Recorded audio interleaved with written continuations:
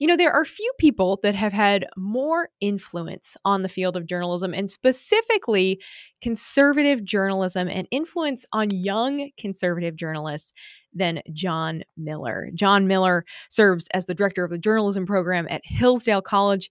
He also heads the College Fix. He's written countless news articles and more publications than I can list here, multiple books, and in full disclosure, he is also a board member of the Daily Signal. And so we are so pleased to have joining us today, John Miller. Thank you so much for being with us today, Mr. Miller. My pleasure, Virginia. Thanks for having me on. Well, I would love to jump in just by talking a little bit about your past in the field of journalism. Did you set out with the intention of being a journalist, or was it something you sort of fell into early on in life? I was a kid who liked to read books and was then drawn to writing, I guess, and had teachers who encouraged me growing up. So by the time I got to college, I went to University of Michigan. I was definitely thinking about writing and journalism. And I fell into a publication in Ann Arbor, the Michigan Review, which was the conservative or libertarian newspaper on campus, and became involved in that and did that for 4 years. And that led to a career as a professional writer. Wow. And now you're based in Michigan. I love the fact that on your own website, you start off by describing yourself as someone that lives down a rural dirt road in Michigan, and yet you're writing for a lot of really large outlets across the U.S. and training other journalists to do so.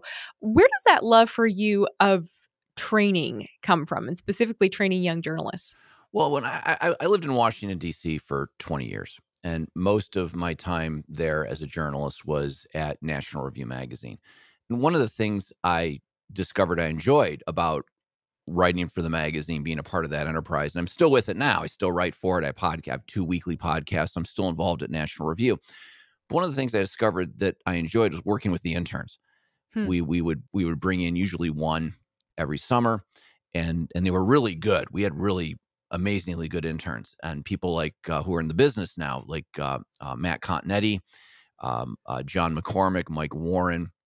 These guys are total pros right now, but we got them in college, and I was able to work with them. I enjoyed working with them. These are bright young people, smart. They made my job easier, and so on. I just enjoyed doing it and became more and more involved with working with young writers, some of the groups that do that and so forth. And round about 2009, 2010, I thought, there's some organizations that serve the interests of young people who are interested in going into journalism and so forth. But I had an idea for a different kind of group. And so I started the College Fix. And it's an organization run by professional journalists, but we can work with any student on any campus in America to train them up, to find them, recruit them, train them in journalism, let them try it out, see if they have a talent for it, see if they enjoy it, and then help them launch a career. So it goes back to just an experience and recognize there's a need for recruiting certain kinds of kids into the profession, and then having an idea for how to help them. Well, and the College Fix has really become such a go-to source for what is actually happening on U.S. college campuses. I mean, I'm thinking about the fact that school is back in session, and so are protests. And just right away off the bat, we've already seen pro-Palestine protests breaking out on college campuses. And that's something that repeatedly over the years, the College Fix has just really been on the forefront of, is allowing conservative students, often on these very, very far left college campuses, to not only have a voice, but also just expose what's happening on their campuses. Well, the College Fix is 2 things. And the first thing it is, and the thing that 99% of the people know it for, as a higher education news website. So if you want to know what's going on college campuses, you come to the website and read our content. We have a team of professional journalists who then work with student contributors who write original news articles. They're not doing opinion. Occasionally we'll have an opinion piece, but they're doing reported news stories about what's really happening on campuses. And we cover the protests and the encampments and anti-Semitism on campus. We cover cancel culture. We cover religious freedom. We cover these kinds of controversies, and we do it as we do these as news stories. And so on our site every day you get original content detailing what's going on. And most people who come to the College Fix, that's what they're doing. They're just coming to read the articles, and that's a perfectly good way. And I encourage people to come visit thecollegefix.com and read this content produced by these students who are learning how to become journalists.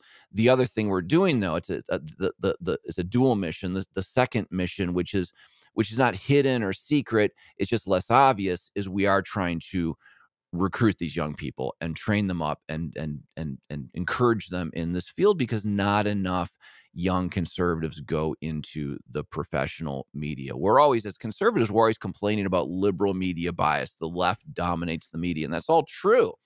It does. But the number one reason why that's true is because not enough conservatives go into the profession.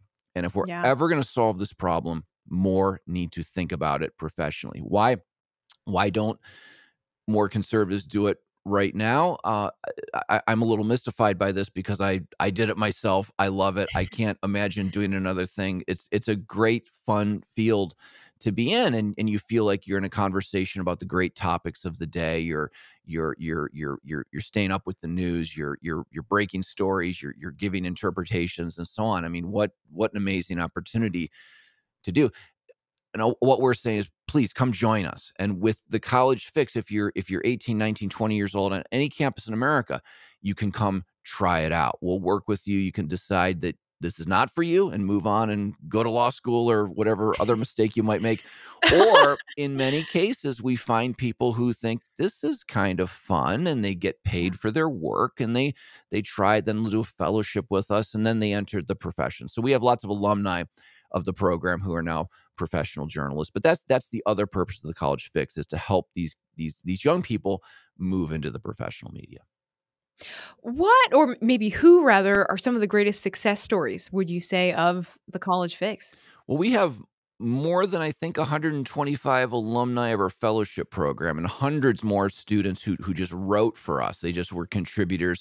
Then the fellowship program means you went through a paid fellowship. You worked at a news organization, usually in Washington D.C., and so on. But who are some of the great alumni of it? Number one, I'd say is Kyle Peterson, who's an editorial writer at the Wall Street Journal. The career is thriving. If you read the unsigned editorials, the editorial board editorials of the Wall Street Journal, he is writing many of them. He's a top graduate. We have the current Washington correspondent of The Economist is an alumnus of our program. Jack Butler, who is my colleague at National Review, wrote for the College Fix. He was also a journalism student at Hillsdale College. So I got him a couple different ways. But they are all over the place, and they are thriving in so many different ways and making a difference. Yeah, really powerful. And we're so thankful for that, because we here at the Daily Signal have benefited firsthand from those young people that have written for the College Fix, who've come on to then intern here. Of course, Elizabeth, formerly Troutman, now Mitchell, was a graduate of Hillsdale just recently, and now is our reporting fellow here at the Daily Signal. But Mr. Miller, you mentioned a moment ago that issue with just how far left so much of the media really is right now. And that kind of causes me to wonder, is truly middle of the road, unbiased, straight journalism, is it possible now? Or do we kind of need to accept the fact of, okay, there's always going to be bias, everyone's human, and so better for just news outlets to be really clear, hey, we lean left, we lean right, and kind of just give up an effort to even be not biased? What drives me nuts is when they pretend to be something they are not. So if you saw the ABC News forum, the debate with the presidential candidates, I mean, my gosh, they're pretending to be something they are not. They're pretending to be neutral and objective, and we saw they're incapable of that. They are taking sides. If you're going to take sides, at least admit that you're doing it. When I joined, when I became a professional writer, when I graduated from University of Michigan, early 1990s, I went out to Washington D.C. and started working in the field. And as a conservative in it, I was finding my place. And if you wanted to get into political opinion writing, if you were a conservative, there were only a handful of places you could work. National Review is one of them. There were some editorial pages, Wall Street Journal, then some regional city papers and that kind of thing. There were a few other publications and so forth. But we were also frustrated with the liberal media back then, and this notion that a generation ago we used to have objective reporters of the New York Times is nonsense. I mean, they were doing the same thing back then, also pretending they were something they were not. They were putting their finger on the scale constantly when they were covering elections and candidates and debates in Congress and so forth. They always denied it. And it drove us nuts. And back in that day, I used to kind of think, wouldn't it be better if we had more voices in the media and greater diversity and so on? And to a certain extent, we've gotten that now, thanks to the internet and the disruption of it and how it's broken up the left-wing monopoly on the news. Look, the left still dominates the media. They dominate all the major sources of it. But, I remember when there was no Fox News. I remember when there was no Daily Signal, when there was no Daily Wire, no Washington Free Beacon. There's a whole universe of publications that exists now because the internet made them possible. And so we actually do have a kind of flourishing right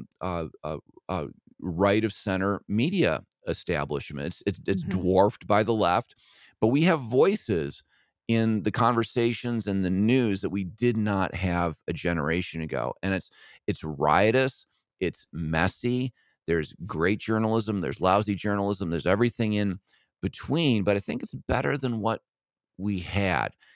It has its frustrations, and so forth, but conservatives have a louder voice today than they've ever had before in the media. And one of our challenges now is populating this media with good writers, with good talkers, people who can make podcasts and so on. And lots of folks are doing it, obviously, but we need more people coming in and more talented people coming in and just get better and better and better at it.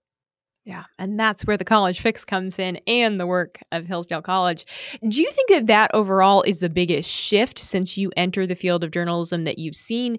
Is that rise of maybe some of these smaller, more conservative outlets and conservatives having more of a voice? Have there been some other major shifts and changes within the field of journalism? Yeah, well, it's the internet and its disruptions. I mean, I grew up where the most powerful institution in American journalism was the nightly news broadcast, which was appointment television. At dinner time, you would sit down and watch Tom Brokaw or Dan Rather or Peter Jennings. One of those three, those were your choices. One of those three. And that's what millions of Americans did every night. I don't know when was the last time I watched the nightly news from the networks, right? And I mean, people still do, but it's nothing compared to what it once was. And where did they get their news from? Always from the front page of the New York Times and the Washington Post. So you had liberal newspapers driving the nightly news agenda and so forth. And that's what it was in the 80s and the early 90s and so on. That's completely broken up. And while the New York Times and the Washington Post are still very influential, and still I imagine a lot of people watch those broadcasts, it's nothing like what it was. And now we have alternative voices, and you have the Daily Signal pursuing stories that the Washington Post doesn't care about, would prefer to ignore, and bringing forth stories that otherwise people would not hear. The new challenge, of course, is that we often don't talk to each other, right? The readers of the Washington Post are not reading the Daily Signal, and vice versa is often true as well. And that's a kind of new challenge. Also, the role of big tech in all of this, and its algorithms, and its censorship, and its shadow banning, and all that. That's a kind of a new problem as well. But it's a cacophonous, cantankerous kind of world of media and journalism right now, and it's never been a better environment for conservatives. Well, and that social media piece is wild. The fact that really now, if you want to be a journalist, but you don't want to be on X, it's almost laughable. I mean, the two now seem like they're just synonymous with each other. You have to, as much as I have never met someone that says, "Oh, I just love X. I love social media," but yet we all have to play the game if you want to have your stories out there. Well, I'll go ahead and say it. I like social media. There we go. You're the first one. I mean, it can be nasty. Yeah. And I don't like the way it's often manipulated by the companies behind it.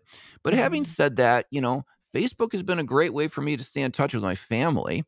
Also, if you use Twitter in a certain kind of way, it can become a really good news feed. If you want to know what are people talking about, what's the conversation, when the debate ended the other night, the first thing I did is I went on Twitter. I wanted to know, what are people saying about this? Who do you think won?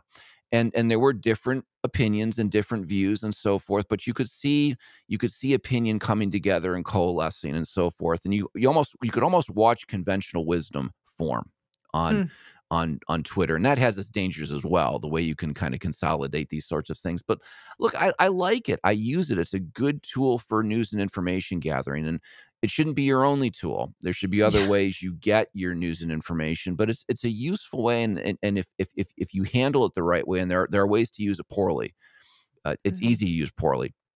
It can become a tremendous asset for a reporter, for a journalist, but also for an ordinary American to learn about what's going on. Yeah. Well, you all at the College Fix, you're certainly doing an amazing job of utilizing these new tools. And one of them is a new video project that you all are working on called the Restore the Media video series. Share with us what that is, what the mission of this project is. So we received an innovation award from the Heritage Foundation to pursue this idea, and we're grateful to Heritage for providing that. This is a project we would not have had the means to pursue without the Heritage Foundation and its innovation grant uh, uh, giving us the capability to do it. So we're grateful for that. And what we're trying to do, and we're in the middle of it, and we're still making it up as we go along. But the vision is, we need to do a better job of recruiting young people into the professional media. And right now, how does someone come to the College Fix right now? How do we get the students who write for us now? The number one recruiter is just word of mouth. It's Hmm. it's students telling their friends about it. Occasionally, an organization will promote what we do, but they kind of hear about it and come to us. We do a few. We take a few positive steps to recruit. We are reading student campus newspapers, trying to look for interesting voices and so on, and inviting them to come join us. We need to do a much better job of finding these students who are at least interested in trying out journalism. And in any, I think in last school year we worked with about 125 kids. I think there've got to be more than 125 kids in America Mhm. who are willing Yep. to take a chance with this, willing to try this out, get paid for their articles, and decide, is this a career for me? How do we find them? So we're starting this video series that is going to reach into the internet in every way possible to tell stories about why this is a fun profession, what you do, why it's compelling, uh, uh, how so many of us enjoy it. Also, how to break in. Also, is there a future in it? People worry about, our newspapers dying, and they may be dying, but what does the future journalism look like? Should you be optimistic about it? And the bottom line answer there is yes. There will always be media. There will always be a need for content creators. There's such a hunger for good storytelling. There will be ways for people to find jobs doing this, but we're trying to point all that out. So this video series, we're putting it together. We just did our first filming this week in New York. We have a lot more ahead of us, but we're going to put together some shows and some mini documentaries and little 30-second segments and so forth. And our hope ultimately is we're going to recruit more great young people into journalism.